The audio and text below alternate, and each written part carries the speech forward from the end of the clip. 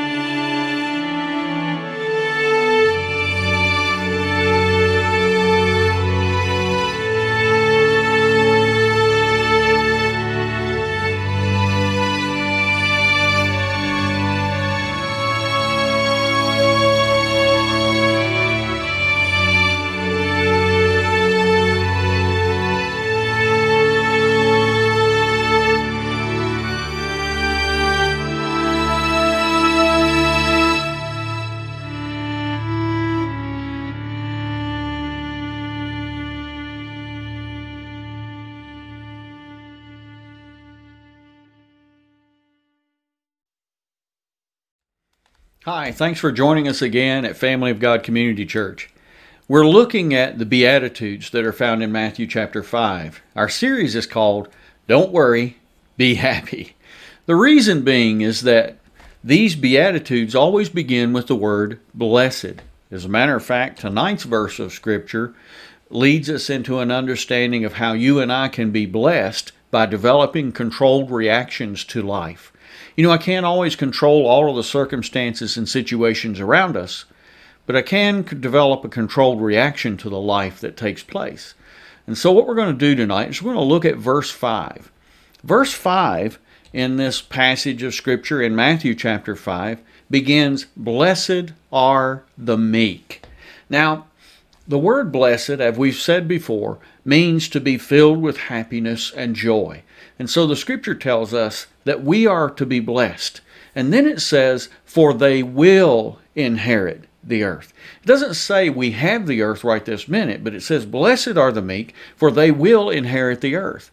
And in reality, this is one of those rare instances in the New Testament where you see a direct quotation from an Old Testament passage. Here it is in Psalm 37 and verse 11. Let's look at it in its proper context. The Scripture here says, "But the meek in the end," in other words, not right this moment, but in the end, "they shall inherit the earth." And then it adds a little thing to it. It says, not only will they inherit the earth, which means it'll belong to them, it'll become theirs. The Scripture says, "But they shall delight themselves in the abundance of peace." Without a doubt, right now, the world is not at peace. But yet, it is a spirit of meekness that will bring about that abundance of peace. It's not going to happen any other way. We've got to learn what meekness is and seek to understand it so that we can apply this in our lives. Blessed are the meek, for they shall inherit the earth. Let's look, if we would, at clearing up a little bit of confusion about being meek. The Bible tells us that Moses was the meekest man on the earth. Now, Moses was trained in the Pharaoh's household. He had a highly developed education system. He was taught to read and write probably in several different languages. He was trained in the art of warfare, and several times we see in the Scriptures where he actually engaged and used those skills, that he was able to ward off robbers and thieves, bullies. We see him at different times leading the nation of Israel in battle. How do you think those young men who had grown up doing nothing but being a slave, building things with their hands, how did they learn to be great warriors? Well, obviously someone had to teach them. And the one person with them that had tremendous skill in warfare and hand-to-hand combat was Moses. And so we can probably understand that Moses passed on some of this ability with him. Understanding that he was a strong leader, he was highly educated, and that he was trained in the art of personal combat and warfare, you look at him and you say, how is this man meek? Well, that comes through an understanding of what meekness is and what it is not. First of all, meekness is not weakness. Some people think meek means that he's a milquetoast, that you don't have any backbone, you don't have any strength, you don't stand up for anything. You just go along with things and you don't rock the boat. That is not the true definition of meekness, because meekness is not weakness. As a matter of fact, meekness is strength under control. The word in the Greek literally means to be under control. It is a reference that is used with horses, as a matter of fact. How do you bring a powerful animal like a horse under control? How do you cause it to do what you want it to do? Well, the Scripture teaches us, and historically we are taught, that you use a bit. The Scripture says you put a bit in a horse's mouth, you can turn it whithersoever you will.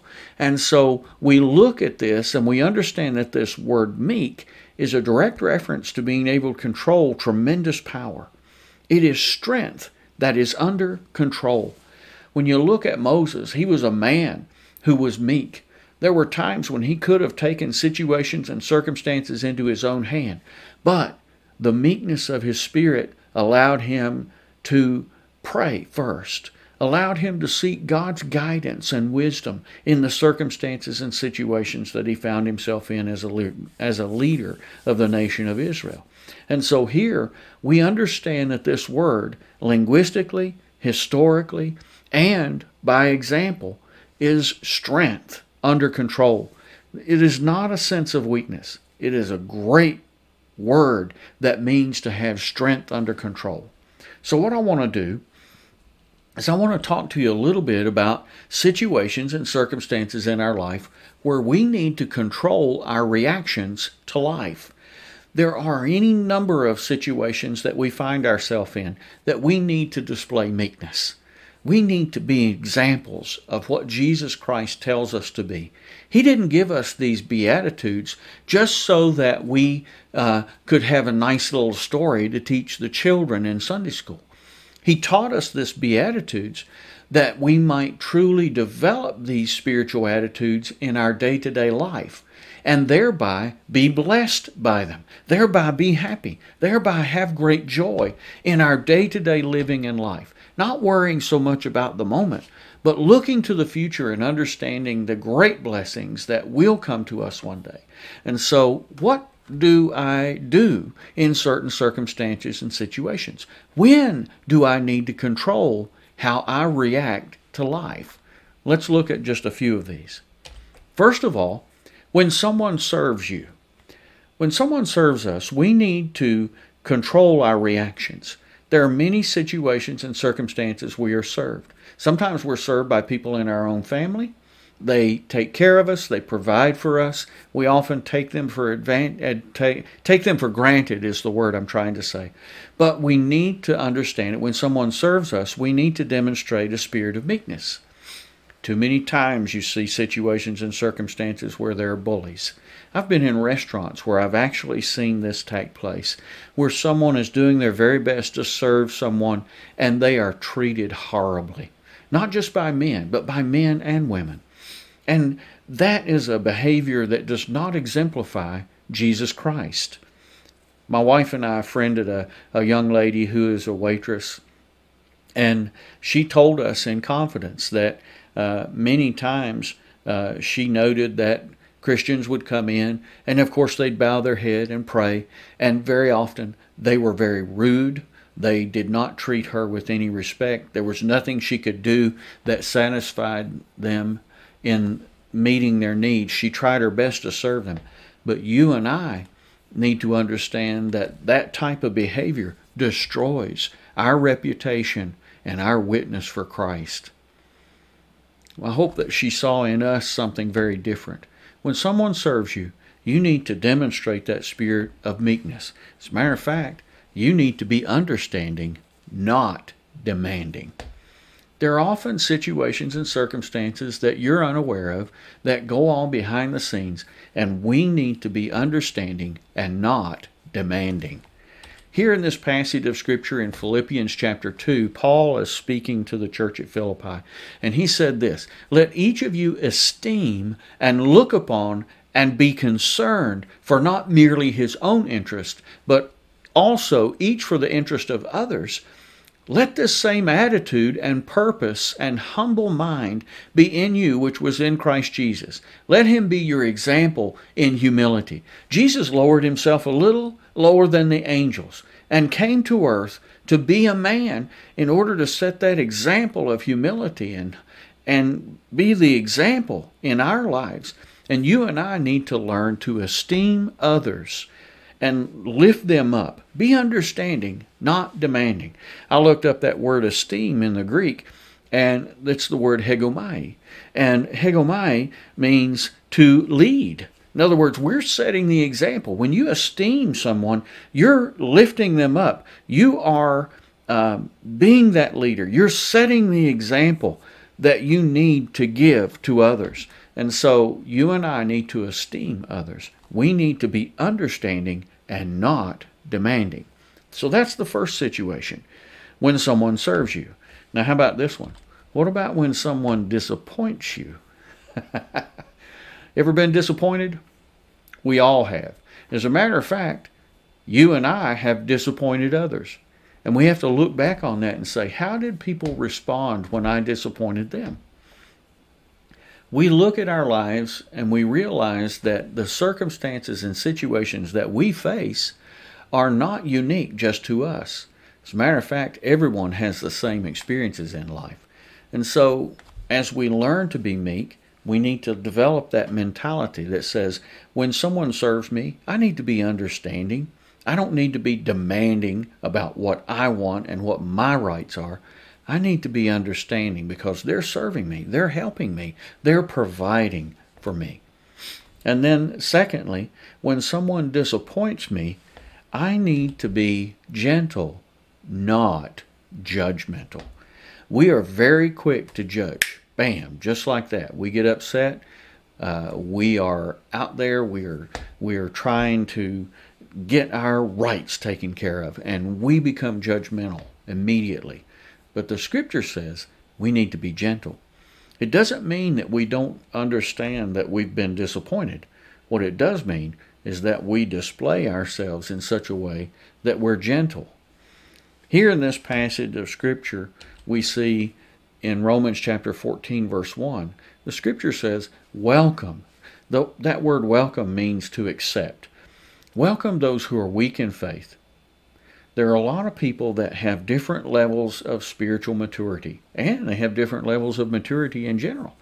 So the Scripture says, welcome those who are weak in faith. That doesn't mean that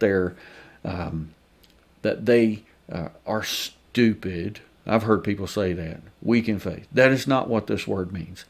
This word means that they have not developed or learned or matured to the level that maybe someone else has. Well, the Scripture says, welcome those who are weak in faith. Accept them just as they are. But here's the key.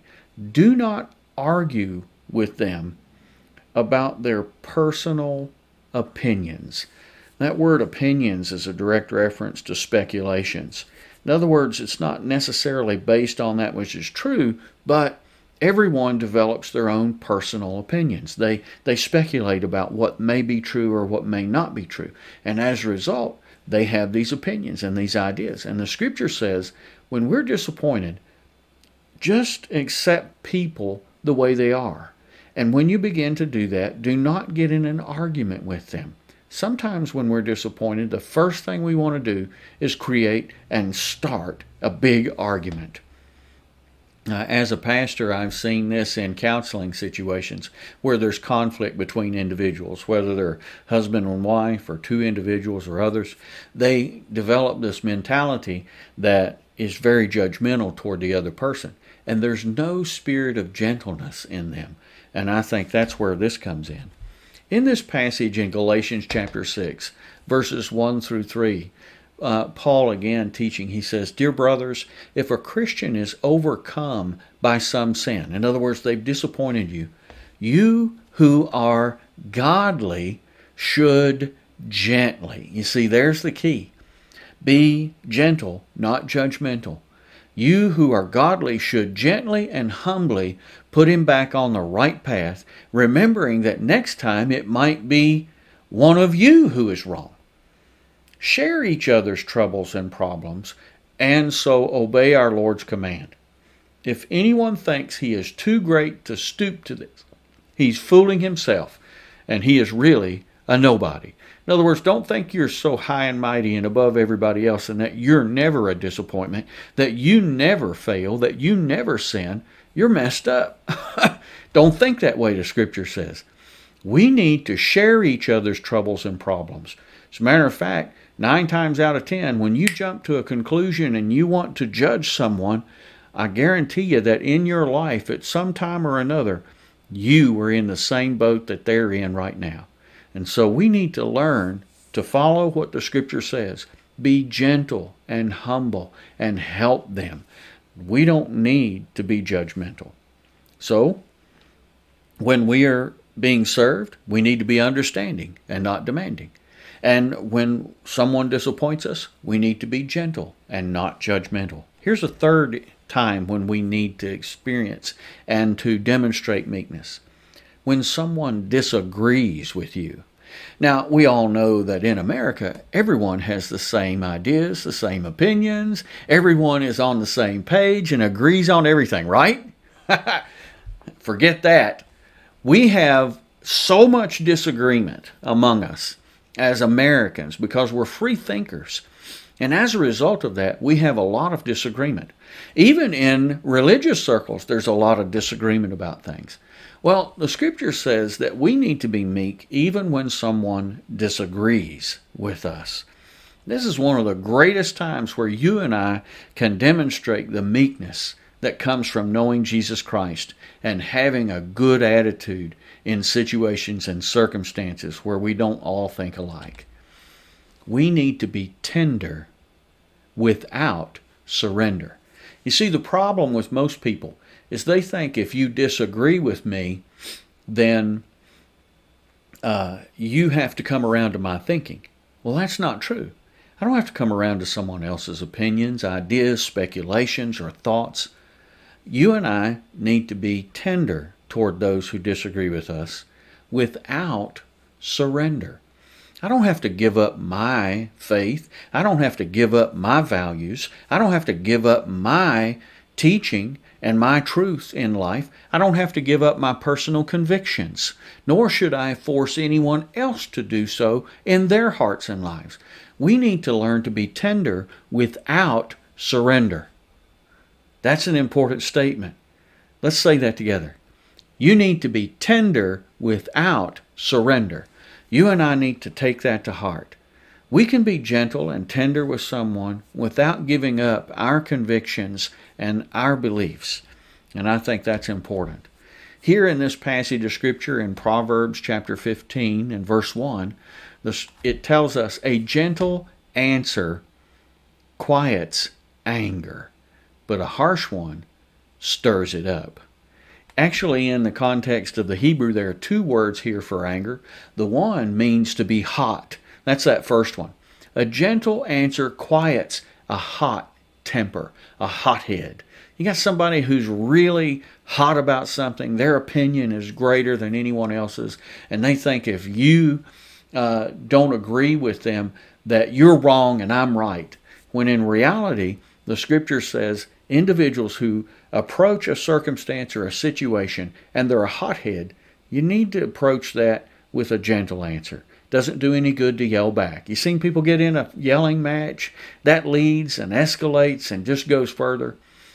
That's what the next element says. It says, but a harsh answer, a smart aleck answer, someone who pokes at a situation, they stir it up. That word it is the second word in the Hebrew for anger, it means to flare the nostrils. It was a direct reference to bulls. You know how bulls, when they get upset, their nostrils just flare? Well, people are like that too. They get so upset. They're not just hot. Now they're ready to fight. Now they're ready to charge. And you've got to be careful in situations and circumstances like that. When someone disagrees with you, you need to give a gentle answer. You need to be tender without surrender and compromise on your beliefs. A gentle answer quiets, calms it down, but a harsh one, a misplaced word, will stir it up. Here's another passage. This passage is found in James chapter 3. The scripture says, and I love this translation, the Message, it is a presentation of the emotional elements in the Greek language. A lot of people don't understand the differences between translations, and some people refer to this as merely a paraphrase, but in reality, it is taking a passage of scripture and pulling together the elements that are found in the context of the original language and putting them into a vernacular that is easily understood by the hearers in the language that they actually use every day. And so we look at this and we understand that the Message gives us a lot of the emotional elements that are found in the Greek language. Some translations are just word, word, word, word, word, word. This one is not like that. That's the reason I like to use it sometimes, because it conveys the emotional element that is found in the passage. It says, whenever you're trying to look better than others or get the better of others, things fall apart and everyone ends up at each other's throats. They've got wars and fightings. You're trying to be on top. You're trying to be number one. But they get at each other's throat. The scripture says, however, real wisdom, God's wisdom, begins with a holy life. True wisdom, God's wisdom, comes from above and is founded in holiness and is characterized by getting along with others. We need to learn to get along, not constantly divide. We don't have to agree on everything, but we do need to be civil in our disagreements. Here it says, it is gentle and reasonable, overflowing with mercy and blessings. What is gentle and reasonable? Wisdom. God's wisdom. Wisdom from above. Wisdom from heaven. It is gentle and reasonable. It is overflowing with mercy and blessings. I think one of the reasons that so many people don't look to the scriptures for insight and help and hope in different situations and circumstances is because they have a tendency to look at the scripture as being angry, vindictive, punitive by nature, but it's not.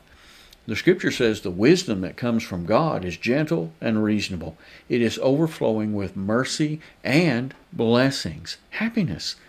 And you can develop a healthy, robust community that lives right with God and enjoys its results only if you do the hard work of getting along with each other, treating each other with dignity and honor. Now, Brother Phillips, when he did this, he put this together and he used these terms, dignity and honor. So I actually dug deep into the Greek to look at these aspects of dignity and honor and what they actually involved. And some of the things that I saw in this concept of dignity and honor, that they represented goodness. When we treat each other and we're good to one another, that's important. Secondly, mercy. Mercy is an important element in treating people with dignity and honor. We not only need to treat them good, we need to be merciful to them. A third thing I looked up as I was studying this in the original language, the references of dignity and honor also demonstrated a lack of partiality. In other words, I'm not favoring this person over this person. I'm not favoring this group of people over this group of people. And yet that is some of the conflict that we find ourselves in, especially in today's climate. And then lastly, if you're going to treat people with dignity and honor, it has to be devoid of hypocrisy. And so you and I literally need to learn that when someone disagrees with us, We need to be tender. We need to have a gentle response. We need to be tender with them, but we do not need to surrender and become like them and believe like them. We need to stay true to what God teaches us to believe and be honorable unto Him. So, when someone serves us, we need to be understanding and not demanding. When someone disappoints us, we need to be gentle and not judgmental. And when someone disagrees with us, we need to be tender without surrender. Here's another situation. When someone corrects us. You know, when you're growing up as a child, we're often corrected. Sometimes our parents correct us, sometimes our teachers correct us, sometimes our grandparents correct us, and sometimes our friends correct us, when you're young. But as we get older, we're less and less susceptible to correction because we think we've arrived. But in reality, all of us need to be corrected from time to time. And so we need to learn how to respond when someone corrects us. Someone points out something in our life that's not right. Well, when that happens, the scripture says we need to be teachable, not unreachable. The scripture often teaches us that we need to be sensitive to what the Holy Spirit leads us to understand, what the Holy Spirit reveals to us. And He does so not just with the Word of God, but sometimes He uses people of God to communicate truths to us. Sometimes He uses impressions in our life in order that we might truly understand and be teachable in those moments so that we can become exactly what God intended us to be. So we need to be teachable, not unreachable. Here in this passage in James chapter 1 and verse 19, the scripture says, in view of what He has made us then. See, God created us. He has made us. Dear brothers, He's talking to believers, let every man be quick to listen, but slow to use his tongue, and slow to lose his temper. For man's temper, his anger, is never the means of achieving God's true goodness. God's righteousness is never demonstrated in anger. It's just not. And so when you and I have a situation where being corrected, your behavior is wrong, you should not be doing that, the scripture says, let us be quick to listen, but slow to use our tongue and to speak. Let us be slow to get angry and upset when someone confronts us and says, this is not right. Let us truly understand that when we get angry, we lose. When we get angry, it never demonstrates God's righteousness. It never helps us achieve God's true goodness in our life. I had a gentleman years ago, he's now home with Jesus. He said, when you're angry, you'll make the greatest speech that you ever regret. And that is so true. So, when someone serves me, be understanding, not demanding. When someone disappoints me, I need to be gentle and not judgmental. When someone disagrees with us, we need to be tender without surrendering our convictions. When someone corrects us, we need to be teachable. Learn from it. Say, you know what, maybe you're right. Let me dwell on that. Let me pray about that. Let me ask God to teach me more and to show me. And thank them for their correcting. That's one of the important things to remember in meekness in your life and in mine. And God wants us to be meek. He wants us to be blessed. He wants us to be happy in our day-to-day life. And He wants us to inherit the earth. The last situation that I'm going to share with you is probably the deepest emotional element. You and I need to demonstrate meekness when someone hurts us. When we are hurt deeply, emotionally, when someone hurts us, you and I need to be acting, not reacting. We need to be an actor, not a reactor. You don't need to immediately respond to that. You and I need to be proactive in everything that we do. So when you're hurt, stop just a minute. Don't just react. Meekness understands what it means to be hurt. And so when we are meek, it's not a matter of the fact that we're not hurt. It's how I control my reaction to that hurt. And so we need to be an actor. We need to be proactive, not reactive. Here in this passage of Scripture in Romans chapter 12, it says, never pay back evil for evil. When someone hurts you, does something to hurt you, you need to never try to seek revenge.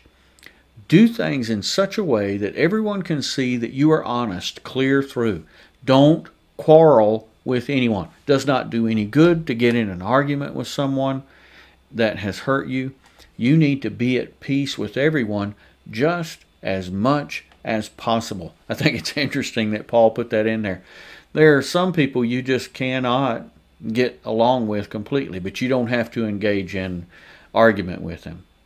You can walk away. That doesn't mean that you're weak. That doesn't mean that you're a coward.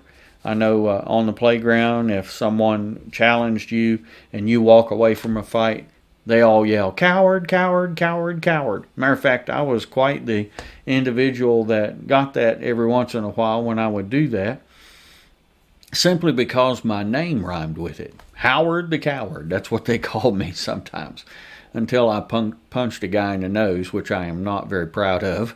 But nobody called me Howard the Coward after that. That wasn't the right response. That was not a meek response. The Scripture says, never pay back evil for evil. Do things in such a way that everyone can see that you're honest, clear through. In other words, be what Christ wants you to be.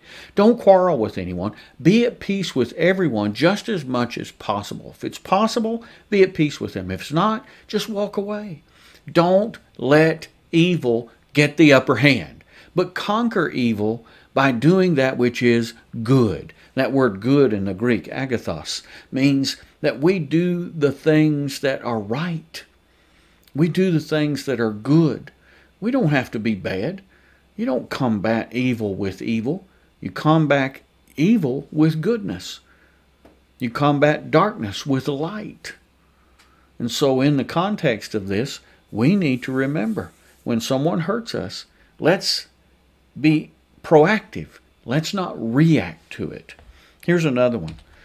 I love this passage in Proverbs chapter 16 and verse 32. It says, it is better to be patient than powerful. When someone hurts us, you're better off to step back and take a deep breath. I know it hurts. I know that your feelings were hurt terribly.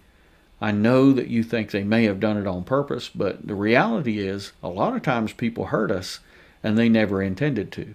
As a matter of fact, you have hurt people and you did not intend to in any way, shape, or form. And the only thing that you can do is be patient. Being patient is better than being powerful. It is better to win control over yourself, over your own emotions, over your own thoughts, than to win control over whole cities. The implication, you could try to control every situation, circumstance, and environment that you're in, but it will never be as successful as controlling your own emotions. Learn to control your own self. It's better than anything else. It's better to be patient than powerful. The Bible tells us that we can do that. The Scripture says, for the Spirit, the Holy Spirit that God has given us, does not make us timid. Often that word timid is translated in the Greek as fear. God does not give us a spirit of fear, but timidity. We do not have to cower. Instead, the Bible tells us that you and I have the Holy Spirit, and He fills us with three things. First of all, with power. The Holy Spirit gives us a full essence of His power. We are powerful. We can do anything. Paul said, I can do all things through Christ who strengthens me. Well, that Holy Spirit, when He is in us, He gives us and fills us with His power. Second thing, He fills us with love. And so when we are hurt, we have the power of God on our side. We can do anything. We can be meek. Secondly, The Holy Spirit fills us with His love, which transcends any hurt that you and I might have. Love covers a multitude of sin, the Scripture says. God's love is all accepting. And so the Holy Spirit fills us with power. He fills us with love. And then here's the third thing. He fills us with self-control. We do not have to be reactive in situations where we're hurt. We can be proactive.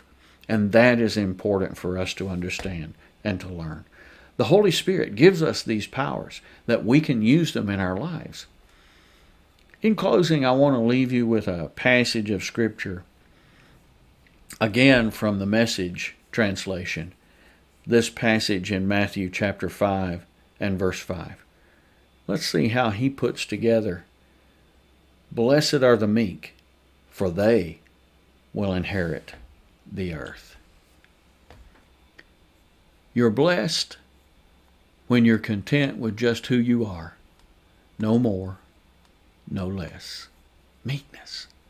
That's the moment that you find yourselves proud owners of everything that can't be bought. You inherit the earth. May the Lord bless you and keep you. May the Lord make His face to shine upon you and be gracious unto you. May the Lord lift His countenance upon you and watch you wherever you may go. And as you go through this week, remember to be meek. Remember to be blessed by God, and you will inherit the earth. May God bless you. Dear friend, if you were watching tonight and you don't know for certain if you died that you'd go to heaven, let me encourage you just to take a moment right now and just pray this prayer with me to receive Jesus Christ as your Lord and Savior. Just say, "Lord Jesus, I come before you and I ask forgiveness of my sin. I believe that you died on the cross for me and that you were buried and that you rose again on the third day, just like the Scripture says. Will you come into my heart and my life? Will you be my Savior to forgive me? Will you be my Lord to lead me? And will you be my friend to walk with me through this life and help me to be everything that you've created me to be?" And dear friend, if you prayed that prayer and you meant it with all of your heart, the Scripture says, "Whosoever shall call upon the name of the Lord Jesus and believe in their heart that God the Father has raised Him from the dead, you will be saved." And so we believe that you just received Christ as your Lord and Savior if you prayed that. Let me know if you did that. Just drop me a line at pastorhoward@familyofgodcc.com. I'd love to hear from you. God bless and keep looking up.